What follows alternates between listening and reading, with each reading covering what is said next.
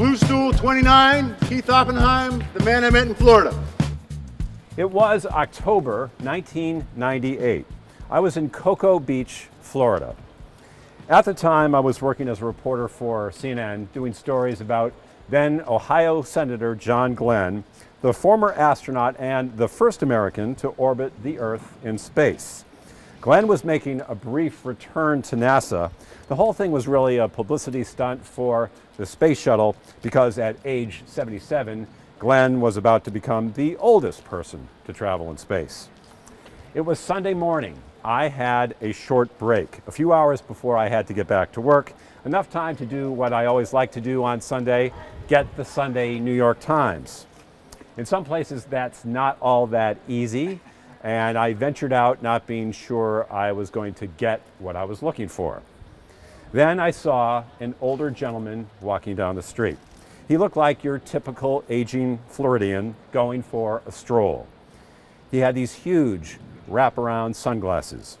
He wore sandals over his socks. I said, "Excuse me, sir, do you have any idea where I could find the New York Times?"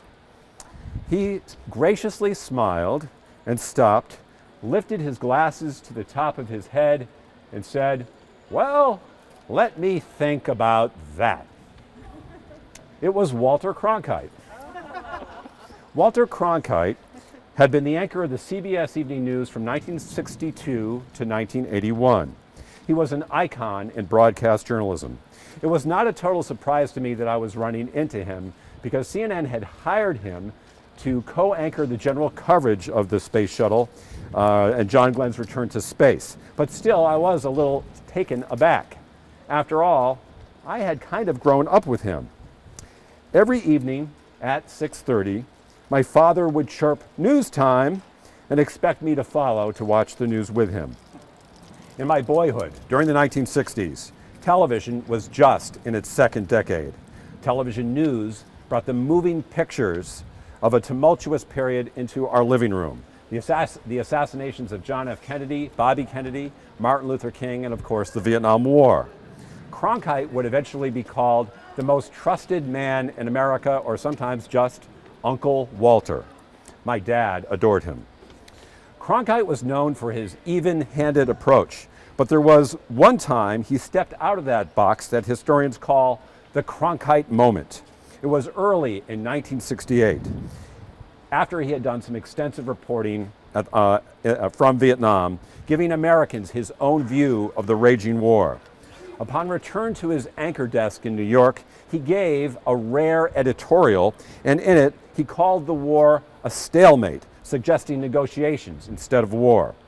After the broadcast, President Johnson was reported to have said, "If I've lost Cronkite, I've lost middle America." And after that, he decided not to run for re-election. This was, in a sense, my Cronkite moment. As we talked for about where I would buy the paper, I thought about my dad and how great it was going to be to tell him that I am talking to Walter Cronkite, the great man.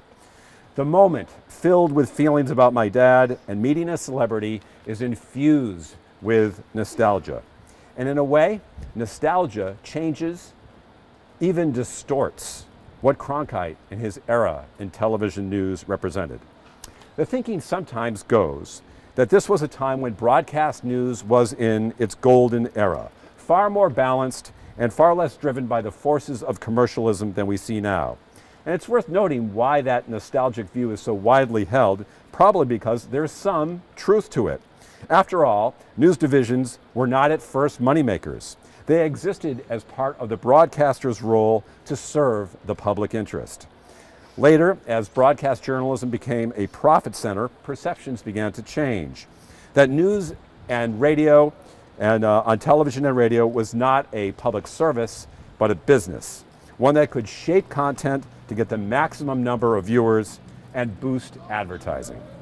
By the late 80s, in an era of deregulation, Congress repealed the Fairness Doctrine, the rule that required broadcasters to give equal time to opposing voices in public affairs programming.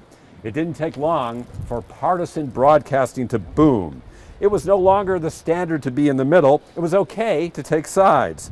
Talk radio, Fox News, MSNBC emerged with a sharp take on the stories of the day.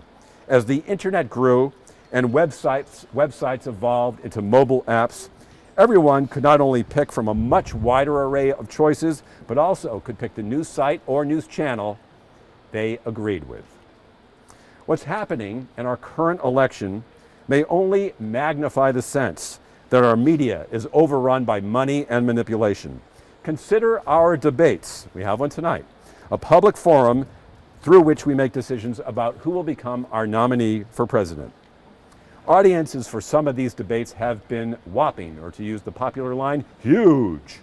Between 15 and 25 million viewers.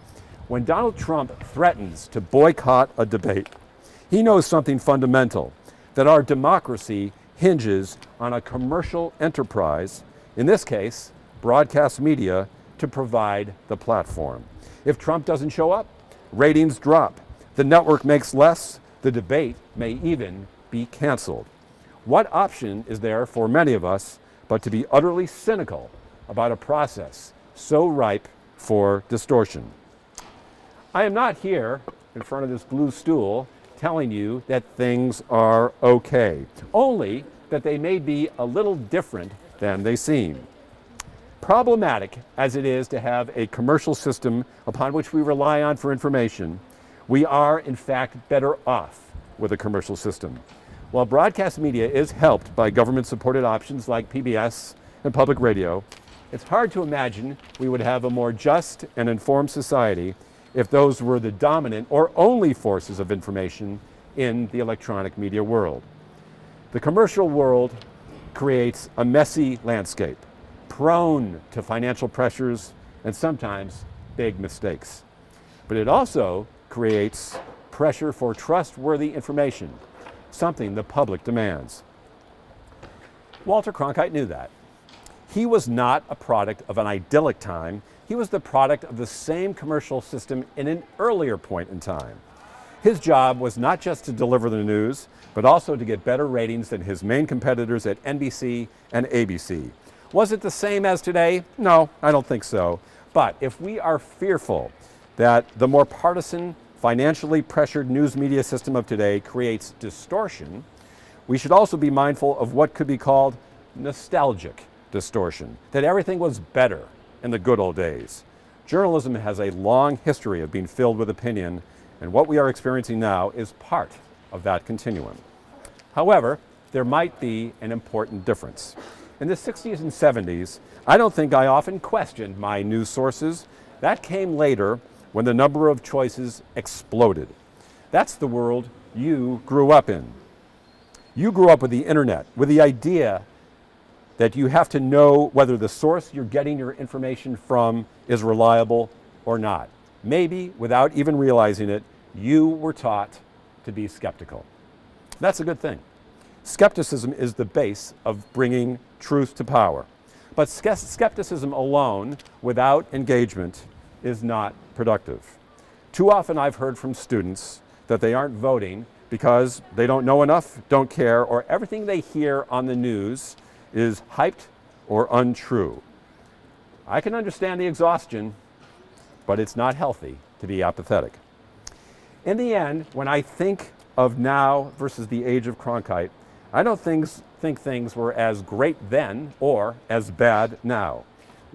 You have tremendous, sometimes highly evolved sources of information to engage with what's happening in the world, and particularly so during this presidential election.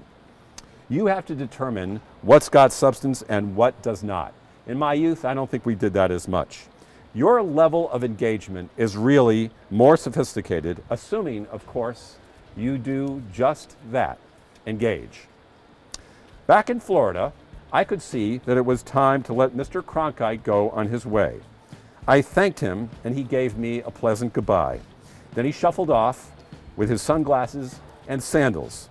And I kept on searching because Walter Cronkite could not tell me where to buy the New York Times. Thank you very much.